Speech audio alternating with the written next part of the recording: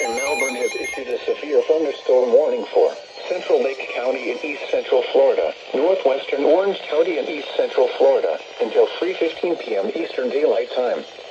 At 2:26 p.m. Eastern Daylight Time, a severe thunderstorm was located over Tavares, moving east at 30 miles per hour. Hazard, 60 miles per hour wind gusts and nickel-sized hail. Source, radar indicated. Impact, expect damage to roofs, siding, and trees. Locations impacted include Augusta, Leesburg, Eustis, Tavares, and Mount Dora. For your protection, move to an interior room on the lowest floor of a building.